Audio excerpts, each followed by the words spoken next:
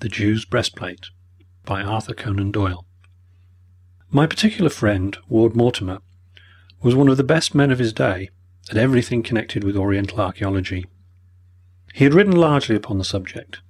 He had lived 2 years in a tomb at Thebes while he excavated in the Valley of the Kings, and finally he had created a considerable sensation by his exhumation of the alleged mummy of Cleopatra in the inner room of the Temple of Horus at Philae. With such a record, at the age of 31, it was felt that a considerable career lay before him, and no one was surprised when he was elected to the curatorship of the Belmore Street Museum, which carries with it the lectureship at the Oriental College, and an income which has sunk with the fall in land, but which still remains at that ideal sum which is large enough to encourage an investigator, but not so large as to enervate him. There was only one reason which made Ward Mortimer's position a little difficult at the Belmore Street Museum, and that was the extreme eminence of the man whom he had to succeed. Professor Andreas was a profound scholar and a man of European reputation. His lectures were frequented by students from every part of the world, and his admirable management of the collection entrusted to his care was a commonplace in all learned societies. There was, therefore, considerable surprise when, at the age of 55, he suddenly resigned his position and retired from those duties which had been both his livelihood and his pleasure. He and his daughter left the comfortable suite of rooms which had formed his official residence in connection with the museum, and my friend Mortimer, who was a bachelor, took up his quarters there. On hearing of Mortimer's appointment, Professor Andreas had written him a very kindly and flattering congratulatory letter. I was actually present at their first meeting, and I went with Mortimer round the museum when the professor showed us the admirable collection which he had cherished so long. The professor's beautiful daughter and a young man, Captain Wilson, who was, as I understood, soon to be her husband, accompanied us in our inspection. There were 15 rooms, but the Babylonian, the Syrian, and the central hall, which contained the Jewish and Egyptian collection, were the finest of all. Professor Andreas was a quiet, dry, elderly man, with a clean-shaven face and an impassive manner, but his dark eyes sparkled and his features quickened into enthusiastic life as he pointed out to us the rarity and the beauty of some of his specimens. His hand lingered so fondly over them that one could read his pride in them and the grief in his heart now that they were passing from his care into that of another. He had shown us in turn his mummies, his papyri, his rare scarabs, his inscriptions, his Jewish relics, and his duplication of the famous 7-branched candlestick of the temple, which was brought to Rome by Titus, and which is supposed, by some, to be lying at this instant in the bed of the Tiber. Then he approached a case which stood at the very centre of the hall, and he looked down through the glass with reverence in his attitude and manner. "This is no novelty to an expert like yourself, Mr. Mortimer," said he, "but I dare say that your friend Mr. Jackson will be interested to see it." Leaning over the case, I saw an object some 5 inches square, which consisted of 12 precious stones in a framework of gold, with golden hooks at 2 of the corners. The stones were all varying in sort and colour, but they were of the same size. Their shapes, arrangement, and gradation of tint made me think of a box of watercolour paints. Each stone had some hieroglyphic scratched upon its surface. "You have heard, Mr. Jackson, of the Urim and Thummim?" I had heard the term, but my idea of its meaning was exceedingly vague. The Urim and Thummim was a name given to the jewelled plate which lay upon the breast of the high priest of the Jews. They had a very special feeling of reverence for it, something of the feeling which an ancient Roman might have had for the Sibylline books in the Capitol. They are, as you see, 12 magnificent stones inscribed with mystical characters. Counting from the left-hand top corner, the stones are carnelian, peridot, emerald, ruby, lapis lazuli, onyx, sapphire, agate, amethyst, topaz, beryl, and jasper. I was amazed at the variety and beauty of the stones. "Has the breastplate any particular history?" I asked. "It is of great age and of immense value," said Professor Andreas. Without being able to make an absolute assertion, we have many reasons to think that it is possible that it may be the original Urim and Thummim of Solomon's temple. There is certainly nothing so fine in any collection in Europe. My friend Captain Wilson here is a practical authority upon precious stones, and he would tell you how pure these are. Captain Wilson, a man with a dark, hard, incisive face, was standing beside his fiancée at the other side of the case. "Yes," said he curtly, "I have never seen finer stones. And the gold work is also worthy of attention. The ancients excelled in—" He was apparently about to indicate the setting of the stones, when Captain Wilson interrupted him. "You will see a fine example of their gold work in this candlestick," said he, turning to another table, and we all joined him in his admiration of its embossed stem and delicately ornamented branches. Altogether, it was an interesting and a novel experience to have objects of such rarity explained by so great an expert, and when finally Professor Andreas finished our inspection by formally handing over the precious collection to the care of my friend, I could not help pitying him and envying his successor, whose life was to pass in so pleasant a duty. Within a week, Ward Mortimer was duly installed in his new set of rooms and had become the autocrat of the Belmore Street Museum. About a fortnight afterwards, my friend gave a small dinner to half a dozen bachelor friends to celebrate his promotion. When his guests were departing, he pulled my sleeve and signalled to me that he wished me to remain. "You have only a few hundred yards to go," said he. "I was living in chambers in the Albany. You may as well stay and have a quiet cigar with me. I very much want your advice." I relapsed into an armchair and lit one of his excellent Matronas. When he had returned from seeing the last of his guests out, he drew a letter from his dress jacket and sat down opposite to me. "This is an anonymous letter which I received this morning," said he. "I want to read it to you and to have your advice." "You're welcome to it, for what it's worth." This is how the note runs. "Sir, I should strongly advise you to keep a very careful watch over the many valuable things which are committed to your charge. I do not think that the present system of a single watchman is sufficient. Be upon your guard, or an irreparable misfortune may occur." "Is that all?" "Yes, that is all." "Well," said I, "it is at least obvious that it was written by one of the limited number of people who are aware that you have only one watchman at night." Ward Mortimer handed me the note with a curious smile. "Have you an eye for handwriting?" said he. "Now look at this." He put another letter in front of me. "Look at the C in congratulate and the C in committed. Look at the capital I. Look at the trick of putting in a dash instead of a stop. They are undoubtedly from the same hand, with some attempt at disguise in the case of this first one. The second," said Ward Mortimer, "is the letter of congratulation which was written to me by Professor Andreas upon my obtaining my appointment." I stared at him in amazement. Then I turned over the letter in my hand, and there, sure enough, was Martin Andreas signed upon the other side. There could be no doubt, in the mind of anyone who had the slightest knowledge of the science of graphology, that the professor had written an anonymous letter, warning his successor against thieves. It was inexplicable, but it was certain. "Why should he do it?" I asked. "Precisely what I should wish to ask you. If he had any such misgivings, why could he not come and tell me direct?" "Will you speak to him about it?" "There again I'm in doubt. He might choose to deny that he wrote it." "At any rate," said I, "this warning is meant in a friendly spirit, and I should certainly act upon it. Are the present precautions enough to ensure you against robbery?" "I should have thought so. The public are only admitted from 10 till 5, and there is a guardian to every 2 rooms. He stands at the door between them, and so commands them both." "But at night?" "When the public are gone, we at once put up the great iron shutters, which are absolutely burglar-proof. The watchman is a capable fellow. He sits in the lodge, but he walks round every 3 hours. We keep one electric light burning in each room all night.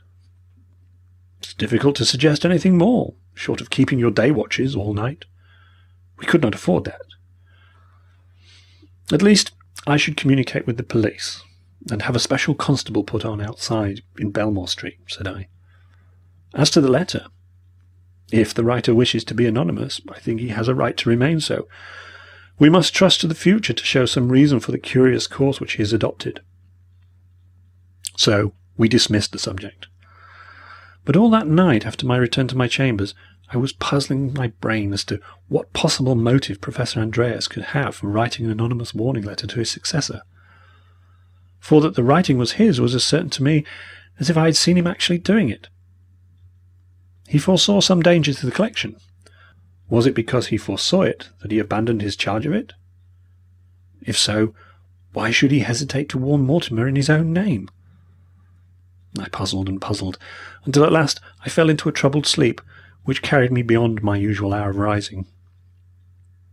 I was aroused in a singular and effective method, for about 9 o'clock my friend Mortimer rushed into my room with an expression of consternation upon his face. He was usually one of the most tidy men of my acquaintance, but now his collar was undone at one end, his tie was flying, and his hat at the back of his head. I read his whole story in his frantic eyes. "The museum has been robbed!" I cried, springing up in bed. "I fear so. Those jewels, the jewels of the Urim and Thummim!" He gasped, for he was out of breath with running. "I'm going on to the police station. Come to the museum as soon as you can, Jackson. Goodbye!" He rushed distractedly out of the room, and I heard him clatter down the stairs. I was not long in following his directions, but I found when I arrived that he had already returned with a police inspector and another elderly gentleman, who proved to be Mr. Purvis, one of the partners of Mawson and Company, the well-known diamond merchants.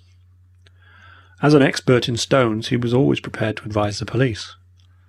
They were grouped round the case in which the breastplate of the Jewish priest had been exposed. The plate had been taken out and laid upon the glass top of the case, and the 3 heads were bent over it. "It is obvious that it has been tampered with," said Mortimer. "It caught my eye the moment that I passed through the room this morning. I examined it yesterday evening, so that it is certain that this happened during the night." It was, as he had said, obvious that someone had been at work upon it. The settings of the uppermost row of 4 stones, the carnelian, peridot, emerald, and ruby, were rough and jagged, as if someone had scraped all round them. The stones were in their places, but the beautiful gold work which we had admired only a few days before had been very clumsily pulled about.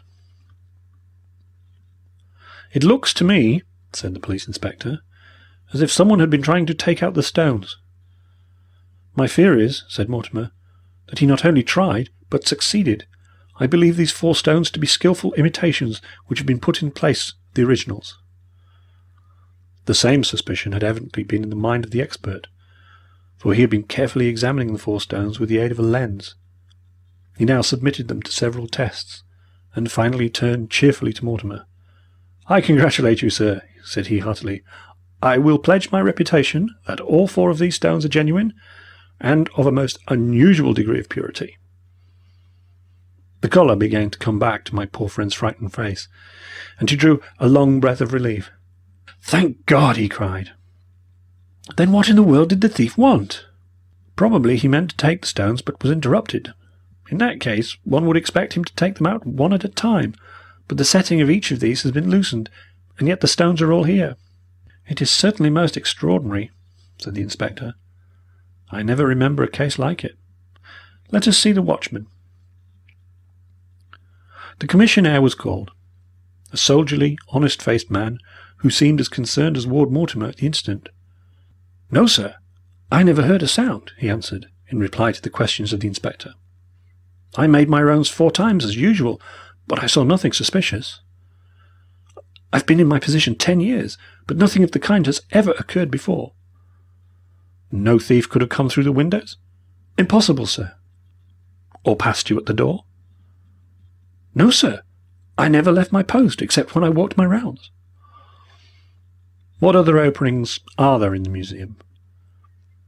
"There is the door into Mr. Ward Mortimer's private rooms." "That is locked at night," my friend explained. and in order to reach it, anyone from the street would have to open the outside door as well. Your servants? Their quarters are entirely separate. Well, well, said the inspector, this is certainly very obscure. However, there has been no harm done, according to Mr. Purvis. I will swear that those stones are genuine. So that the case appears to be merely one of malicious damage. But nonetheless, I should be very glad to go carefully round the premises, and to see if we can find any trace to show us who your visitor may have been. His investigation, which lasted all the morning, was careful and intelligent, but it led in the end to nothing. He pointed out to us that there were two possible entrances to the museum which we had not considered. The one was from the cellars by a trapdoor opening in the passage. The other through a skylight from the lumber room overlooking that very chamber to which the intruder had penetrated. As neither the cellar nor the lumber room could be entered unless the thief was already within the locked doors, the matter was not of any practical importance, and the dust of cellar and attic assured us that no one had used either one or the other. Finally, we ended as we began, without the slightest clue as to how, why, or by whom the setting of these 4 jewels had been tampered with. There remained one course for Mortimer to take, and he took it. Leaving the police to continue their fruitless researches, he asked me to accompany him that afternoon in a visit to Professor Andreas. He took with him the 2 letters, and it was his intention to openly tax his predecessor with having written the anonymous warning, and to ask him to explain the fact that he should have anticipated so exactly that which had actually occurred. The professor was living in a small villa in Upper Norwood, but we were informed by the servant that he was away from home. Seeing our disappointment, she asked us if we should like to see Miss Andreas, and showed us into the modest drawing-room. I have mentioned, incidentally, that the professor's daughter was a very beautiful girl. She was a blonde, tall and graceful, with a skin of that delicate tint which the French call mat, the colour of old ivory, or of the lighter petals of the sulphur rose. I was shocked, however, as she entered the room, to see how much she had changed in the last fortnight. Her young face was haggard, and her bright eyes heavy with trouble. "Father has gone to Scotland," she said. "He seems to be tired, and has a good deal to worry him. He only left us yesterday." "You look a little tired yourself, Miss Andreas," said my friend. "I have been so anxious about father."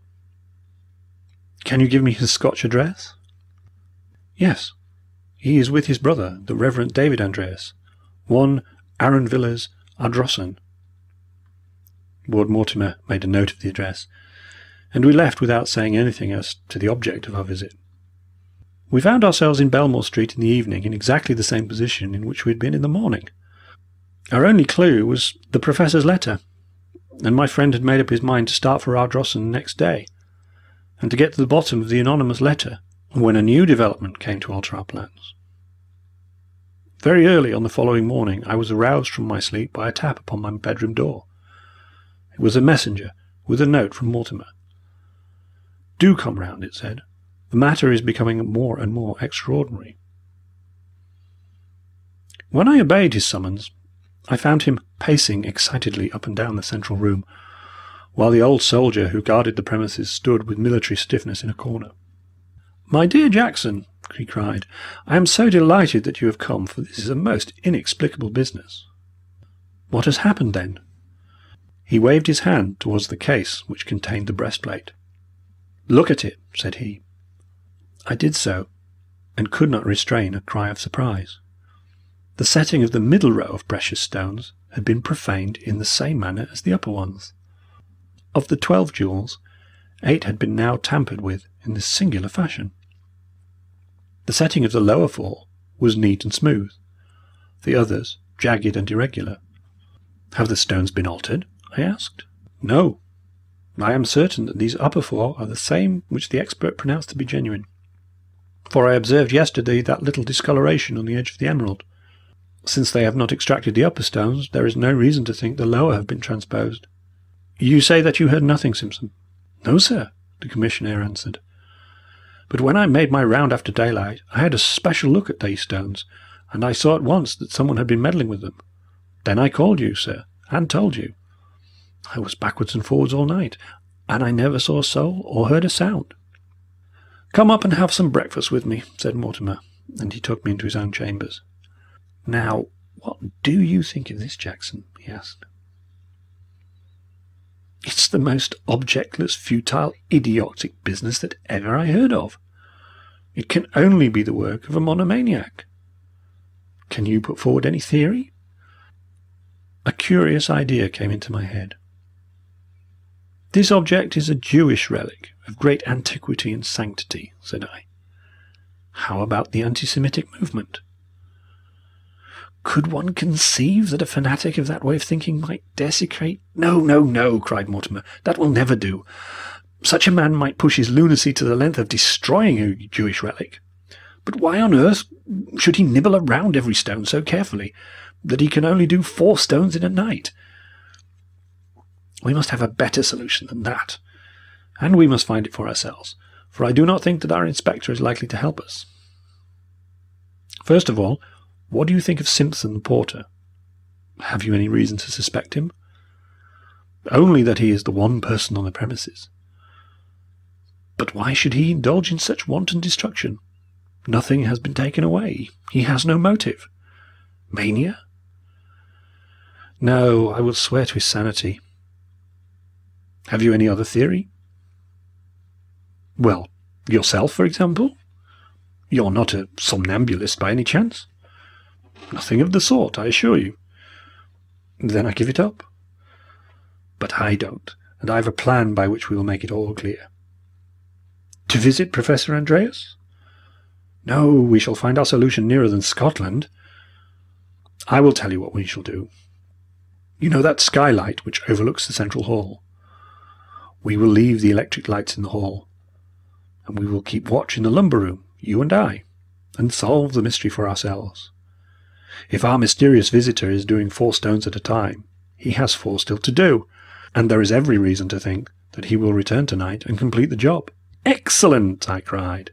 "We will keep our own secret, and say nothing either to the police or to Simpson. Will you join me?" "With the utmost pleasure," said I, and so it was agreed. It was 10 o'clock that night when I returned to the Belmore Street Museum. Mortimer was, as I could see, in a state of suppressed nervous excitement. But it was still too early to begin our vigil, so we remained for an hour or so in his chambers, discussing all the possibilities of the singular business which we had met to solve. At last the roaring stream of hansom cabs and the rush of hurrying feet became lower and more intermittent as the pleasure-seekers passed on their way to their stations or their homes. It was nearly 12 when Mortimer led the way to the lumber room which overlooked the central hall of the museum. He had visited it during the day and had spread some sacking down so that we could lie at our ease and look straight down into the museum. The skylight was of unfrosted glass, but was so covered with dust that it would be impossible for anyone looking up from below to detect that he was overlooked. We cleared a small piece at each corner, which gave us a complete view of the room beneath us. In the cold, white light of the electric lamps, everything stood out hard and clear, and I could see the smallest detail of the contents of the various cases. Such a vigil is an excellent lesson, since one has no choice but to look hard at those objects which we usually pass with such half-hearted interest. Through my little peephole, I employed the hours in studying every specimen, from the huge mummy case which leaned against the wall to those very jewels which had brought us there, gleaming and sparkling in their glass case immediately beneath us. There was much precious gold work and many valuable stones scattered through the numerous cases, but those wonderful 12 which made up the Urim and Thummim glowed and burned with a radiance which far eclipsed the others. I studied in turn the tomb pictures of Saqqara, the friezes from Karnak, the statues of Memphis, and the inscriptions of Thebes, but my eyes would always come back to that wonderful Jewish relic, and my mind to the singular mystery that surrounded it. I was lost in the thought of it when my companion suddenly drew his breath sharply in and seized my arm in a convulsive grip. At the same instant I saw, what it was which had excited him. I have said that against the wall on the right-hand side of the doorway, the right-hand side as we looked at it, but the left as one entered, there stood a large mummy case. To our unutterable amazement, it was slowly opening. Gradually the lid was swinging back, and the black slit which marked the opening was becoming wider and wider. So gently and carefully was it done that the movement was almost imperceptible. Then, as we breathlessly watched it, a white, thin hand appeared at the opening, pushing back the painted lid. Then another hand, and finally a face which was familiar to us both, that of Professor Andreas. Stealthily, he slunk out of the mummy case, like a fox stealing from its burrow, his head turning incessantly to left and to right, stepping, then pausing, then stepping again, the very image of craft and of caution. Once some sound in the street struck him motionless, and he stood, listening, with his ear turned, ready to dart back to the shelter behind him.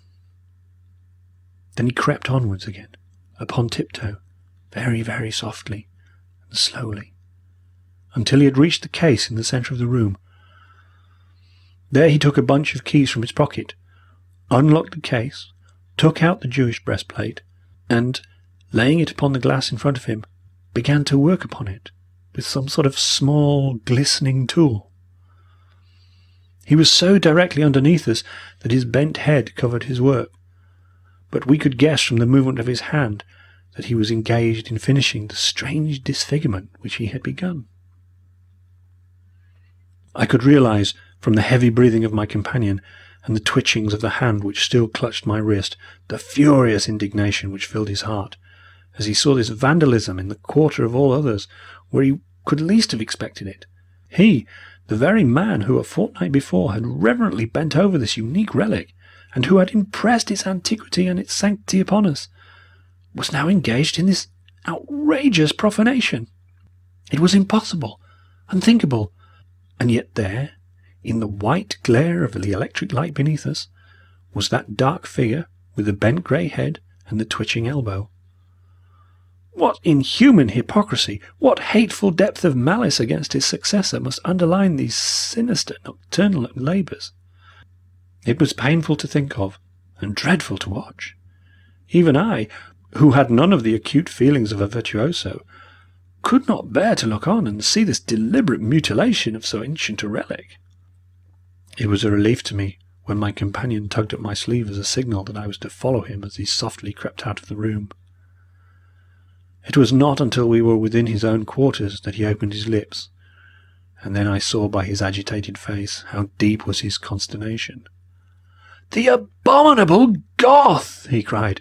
"Could you have believed it? It is amazing. He is a villain, or a lunatic, one or the other. We shall very soon see which. Come with me, Jackson, and we shall get to the bottom of this black business." A door opened out of the passage, which was the private entrance from his rooms into the museum. This he opened softly with his key, having first kicked off his shoes, an example which I followed. We crept together through room after room, until the large hall lay before us, with that dark figure still stooping and working at the central case. With an advance as cautious as his own, we closed in upon him, but softly as we went.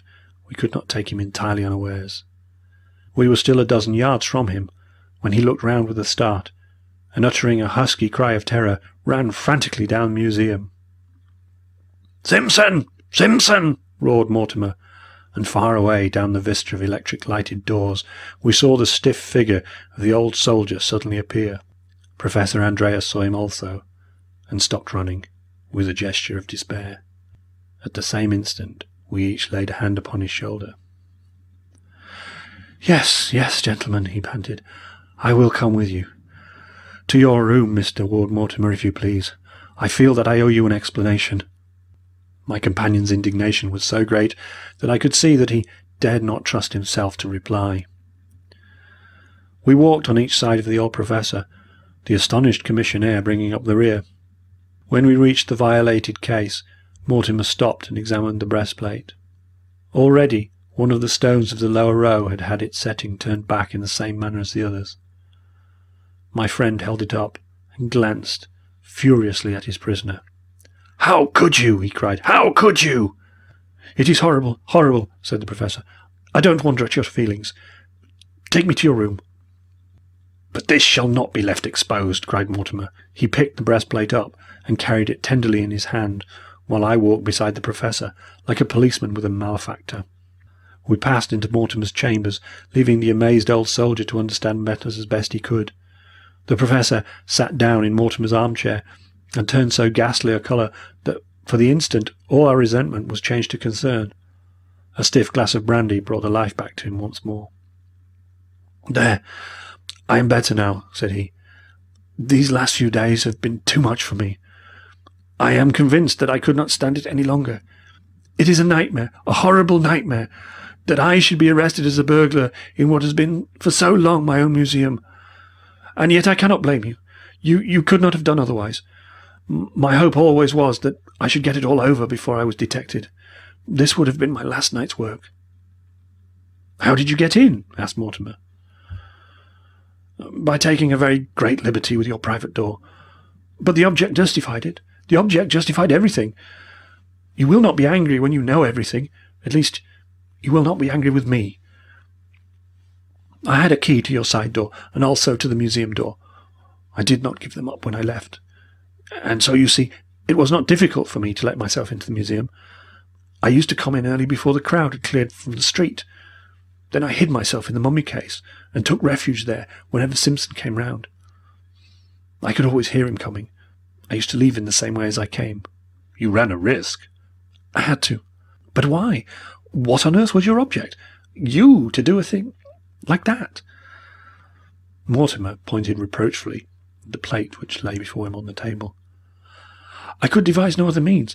I thought and thought, but there was no alternate, except a hideous public scandal, and a private sorrow which would have clouded our lives. I acted for the best, incredible as it may seem to you, and I only ask your attention to enable me to prove it." "I will hear what you have to say before I take any further steps," said Mortimer grimly. "I am determined to hold back nothing, and to take you both completely into my confidence. I will leave it to your own generosity how far you will use the facts with which I supply you." "We have the essential facts already." "And yet you understand nothing. Let me go back to what passed a few weeks ago, and I will make it all clear to you. Believe me that what I say is the absolute and exact truth. You have met the person who calls himself Captain Wilson. I say calls himself, because I have reason now to believe that it is not his correct name. It would take me too long if I were to describe all the means by which he obtained an introduction to me and ingratiated himself into my friendship and the affection of my daughter. He brought letters from foreign colleagues which compelled me to show him some attention, and then, by his own attainments, which are considerable, he succeeded in making himself a very welcome visitor at my rooms.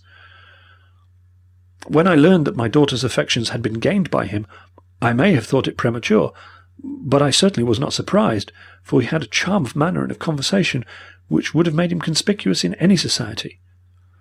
He was much interested in Oriental antiquities, and his knowledge of the subject justified his interest. Often, when he spent the evening with us, he would ask permission to go down into the museum, and have an opportunity of privately inspecting the various specimens.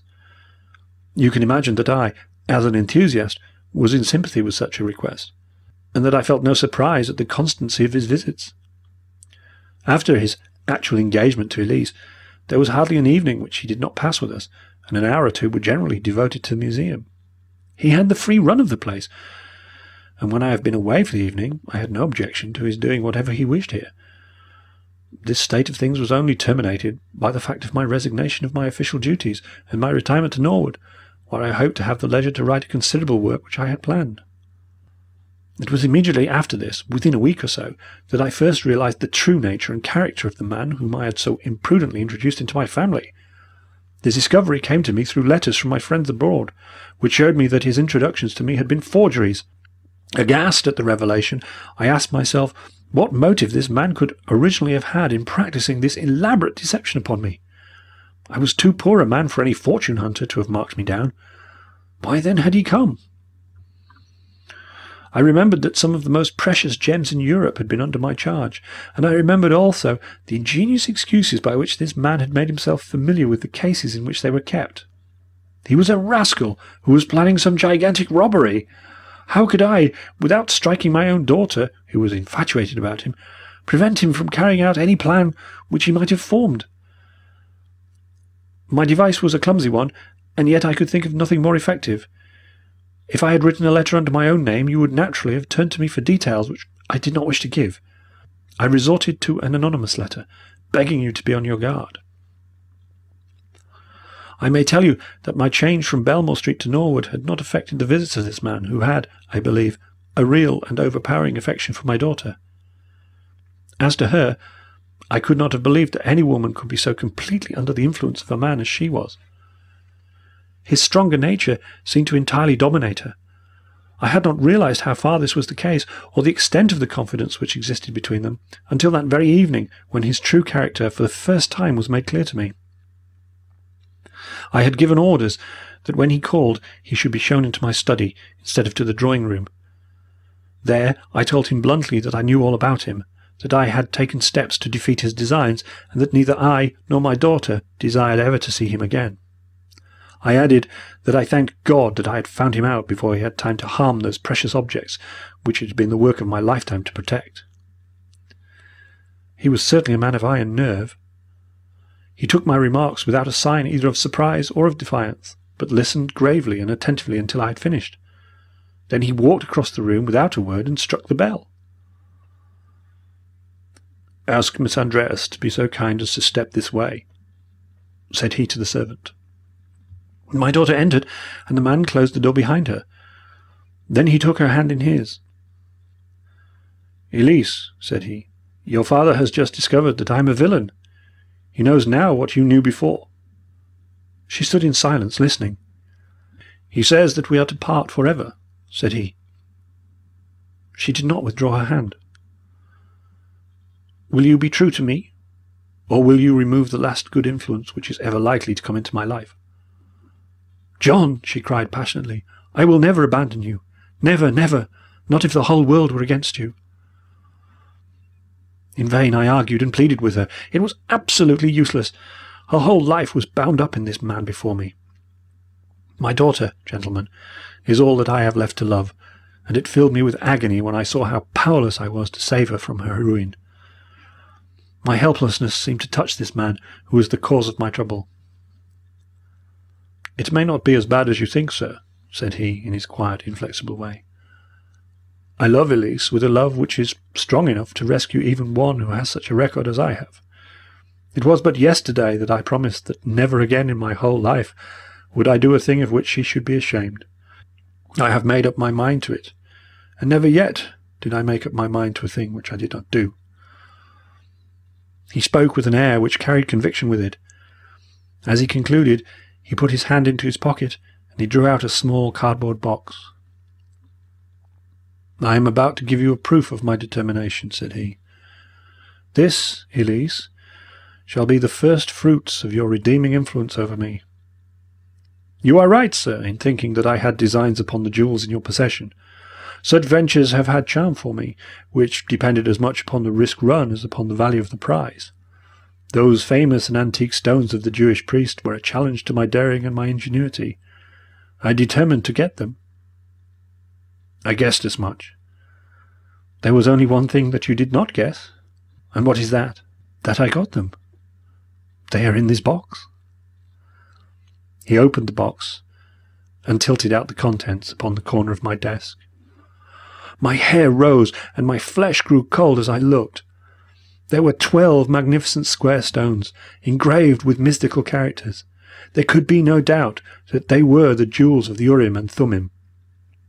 "Good God!" I cried. "How have you escaped discovery?" "By the substitution of 12 others, made especially to my order, in which the originals are so carefully imitated that I defy the eye to detect the difference." "Then the present stones are false?" I cried. "They have been for some weeks." We all stood in silence, my daughter white with emotion, but still holding this man by the hand. "You see what I am capable of, Elise," said he. "I see that you are capable of repentance and restitution," she answered. "Yes, thanks to your influence." "I leave the stones in your hands, sir. Do what you like about it. But remember that whatever you do against me is done against the future husband of your only daughter. You will hear from me soon again, Elise. It is the last time that I will ever cause pain to your tender heart." And with those words he left both the room and the house. My position was a dreadful one. Here I was with these precious relics in my possession, and how could I return them without a scandal and an exposure? I knew the depth of my daughter's nature too well to suppose that I would ever be able to detach her from this man now that she had entirely given him her heart. I was not even sure how far it was right to detach her if she had such an ameliorating influence over him. How could I expose him without injuring her? And how far was I justified in exposing him when he had voluntarily put himself into my power? I thought and thought, until at last I formed a resolution, which may seem to you to be a foolish one, and yet, if I had to do it again, I believe it would be the best course open to me. My idea was to return the stones without anyone being the wiser. With my keys I could get into the museum at any time, and I was confident that I could avoid Simpson, whose hours and methods were familiar to me. I determined to take no one into my confidence, not even my daughter, whom I told that I was about to visit my brother in Scotland.